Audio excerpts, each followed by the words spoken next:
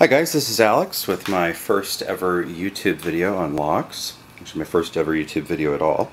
Today I'm talking about the Yale 5000 series high security cylinders. Now I bought a bunch of these cylinders off of eBay a while back, just thinking they were regular Yale cylinders, and they were pretty cheap. And I popped one out and tried to pick it and wasn't having any luck, and then I sort of looked more carefully at it, and if I can get the light properly on this thing and get this thing to focus for me, hopefully you can see at the bottom of the keyway there's some little levers in there. Let's see if we move to more of a macro setting. There we are. There's some little levers down at the bottom of the keyway, and I'll show this. There's one, you can see it. I'll show those to you in more detail in a moment. Let's see. Yeah, you can see one sticking out just there. Okay. Now those levers interact with the bitting on, some side bitting on the key. It's kind of a neat side bitting. So this is a key that I produced by hand, first by dropping it on the floor and then by filing it. Back to macro zoom mode here. There we are, I think, maybe. Okay. Fucking hell. Manual focus. Okay. Now this is a Quickset KW1 blank. Lighting really sucks. There we go. You can see it now. Which happens to fit the keyway. Been having trouble finding anything that fits this keyway. I've got some keys on order. This is hand cut, so that's why it looks like shit. But the interesting bit is if you look at the bottom of the key, so it's the bottom ward along here, bottom ward of the key, there are some little cutouts. Okay, and this may be clearer if I stick it into a plug from one of these guys. Okay, get it back in frame. You can see that these cuts line up with these little slots that are milled in the side of the plug. Those interact with little levers, which I'll show you in a second, which interact with a sidebar, providing a secondary locking mechanism, which gives this one of the properties you probably want in a high security lock. And to cut these, I simply scribed lines, the points where these slots are, and then used a Swiss file to cut these down. Now if you're playing along at home, the cuts are, a 0 is nothing, take nothing away from the ward. A 1 is 20 thousandths of an inch, and a 2 cut is 40 thousandths of an inch, and those are the three sizes of the little levers. Okay, so what you end up with is a key that has a profile on the side, and that profile is active in that if you have the wrong profile, the cylinder won't turn. Now let's see if we can get a shot of the little levers. Oh, that's actually pretty good. Okay, zoom in a little, move in a little bit more. Okay, so I've got, Jesus fuck. Okay, I've got one of them staged in the sidebar, which hopefully you can see, and then I've got a couple of the others sitting over here. And what you can see, hopefully, is that there are 3 different depths in this little notch. This little notch is where the sidebar engages, these little bits of the sidebar. There's 5 of these little guys. So this one wants a 0 cut, so it wants to be pushed all the way this way in the keyway, so by the full ward. This one here, which I cleverly don't have, the one that's in here now, the notch is on the other side, and that guy, actually, that might be, well, never mind. Notch is on the other side. It doesn't want to be pushed in at all, so it's the 40 cut. And then one like this, I believe, if I can see straight, yeah, that's a number 1 cut. And so you can see that the little slot is in the middle. Okay, these little guys ride inside the grooves, okay, that are in there. they rotate, they kind of rock around in there, because obviously they can't pop out because when it's in the core. And those little slots move back and forth with respect to the sidebar, and when they all engage as such, there's a little shot of one engaged. I would have one of these assembled for you, but they have a nasty habit of falling apart, and I've not gotten one on camera yet that didn't. But all those little guys engaged, the sidebar is able to fall into, let's see if we can get some light on there, that little groove inside there, okay, just like a Medico or any other sidebar lock, little groove on the side, and that lets the plug rotate.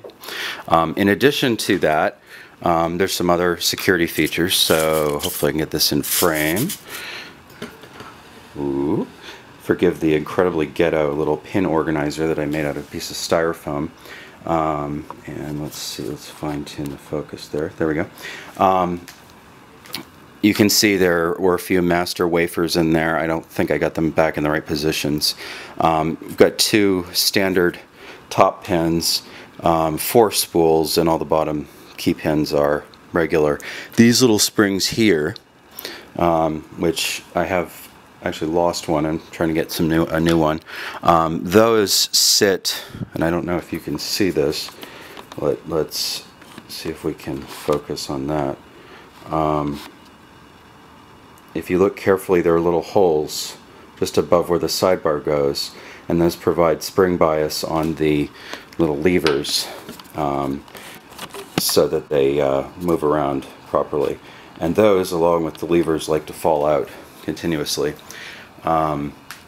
So it's a pretty cool lock. Other security features, if you've studied high security locks, you know, there's usually a few layers of prevention or protection against a variety of attacks. In this particular lock, in addition to the sidebar and the security pins, which are going to help against you know, key profiles, bumping, that sort of thing, we've got a couple of steel pins here protecting the sidebar, and then also 3 of them along here protecting the shear line, anti-drill pins. Now I don't know if this one has it, but they make a high security version of this. This is, I think, just the security version that is, and I know that this is not the high security because it doesn't have the UL marker on the plug, but if it did, it would have some additional security. It would have some additional bits of steel and so forth in there that would prevent it from, or make it harder to bypass. And just to show you this key with a slightly doctored lock, because this is only a 5-pin key, a 6-pin cylinder, but that actually turns this lock. Now, my challenge to you, my friends, I've not been able to pick one of these things. They are extremely fiddly. In order to pick it, you have to, there we go, you have to simultaneously, obviously, pick the pin tumblers, which have spools, so it wants to fall set, all kinds of fun stuff, and set all of these little levers, right? You have to apply a good bit of torque in order to get the levers to set, because there's just not a lot of surface to engage on the sidebar, which is right over here. And then that, of course, once you have some of those set, you go picking the top pins. These guys drop. You go set those. The top pins drop back and forth, back and forth. I've not had the skill or patience yet to pick one. I have picked just the levers, taking all the pins, all the pin tumblers out. But I've not been able to pick it fully in its full security mode. So I'm a decent lock picker, but I'm sure some of you out there could get past this. So if anyone wants to give it a go, I've got, I don't know, half a dozen of them, and I'd certainly been willing to lend one out or trade for some other kind of fun lock to torment myself with on uklocksport.co.uk, one of my some of my favorite lock pickers on there. So anyhow, that's the Yale 5000 series, and a challenge to the pick wizards and others of the world who probably can defeat this thing. For those of you in Britain, according to the book High Security Mechanical Locks, an Encyclopedic Reference, which I recommend, this particular lock is also, the same pattern is also used by a company called Banham in the UK, though I have not been able to find any locks made by them that have this feature. So you might be able to find one locally that, or possibly blanks locally, that would work in this guy. So anyhow, I posted a PDF from the Yale catalog that shows some better diagrams of how this thing works and part numbers and so forth. So maybe those of you that are locksmiths can get your hands on a few of them. And I hope this was fun and educational, and maybe one day we'll have a video of me picking it. That would be kind of cool. So thanks for watching, and please give me a +1 on the video if you thought it was fun.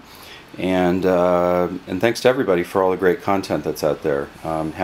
This is about take 10 on this video, so yeah, the skill involved in doing this by yourself is I had underestimated it. So I have a lot of respect for you folks, in addition to your amazing picking abilities. So thanks so much, and hopefully there'll be more videos coming up soon. Cheers.